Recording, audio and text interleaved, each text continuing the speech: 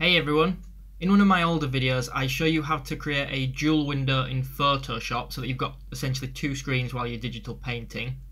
One of the most common questions I get is actually how to get this navigator section in the top right corner. So it's like a preview of your artwork. So I'm just going to show you how to do that. It couldn't be easier. I'm using Photoshop CS6 here, but I've tested this in Photoshop CC, the latest version, and it works fine. So all you're going to do is quite literally click on Window along the top panel and just tick Navigator. And it really is as easy as that. So it drags out a little preview here.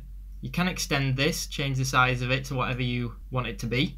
And now when I draw on my canvas, it updates on that little Navigator preview.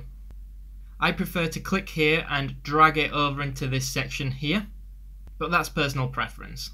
So that's it guys, it could not be any easier, but I did get a lot of questions about this, so hopefully that helped. If you did enjoy this video, make sure you hit that thumbs up button, leave me a comment below, let me know what other tutorials you guys want to see next, and of course make sure you subscribe for more content. Thanks for watching everyone.